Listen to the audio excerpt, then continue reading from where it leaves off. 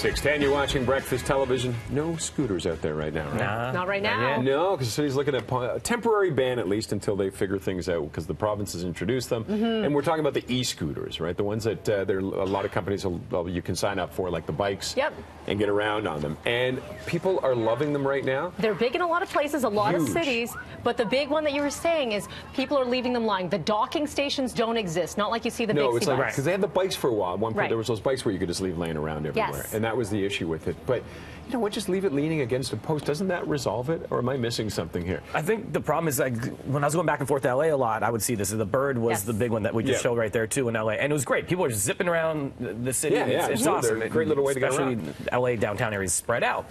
So it makes sense. But I think what was happening, people would just take them to a store, say, and then just lean against a window.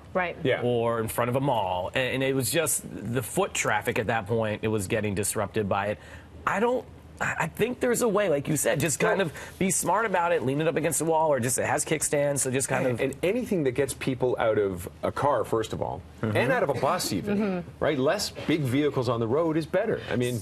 Well, we had Mayor Tory on here not long ago when they were doing the launch in the Distillery District, right? A short little period, and I think it was Bird that was doing that one.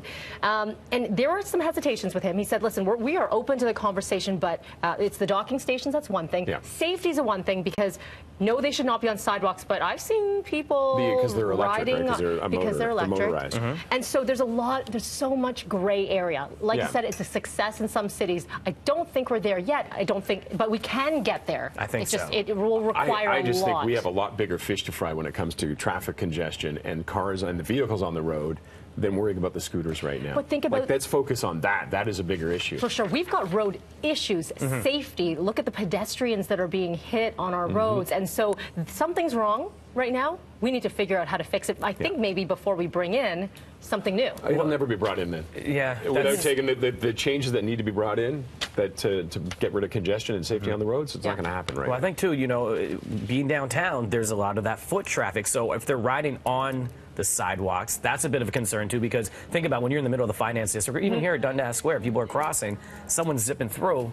Is that going to be a situation? You know, so where are you riding? Where are you putting these things? I think there's a lot of questions. I think they brought it too soon to really figure that stuff out, right? We'll see. Also, we've got LA's General Manager of Traffic Transportation, Salita Reynolds, coming up in 10 minutes. Nice. And they have them there, so we'll talk to her about it and see what she has to say. What do you guys think? Let us know. At BT Toronto, did you like the scooters? Let us know.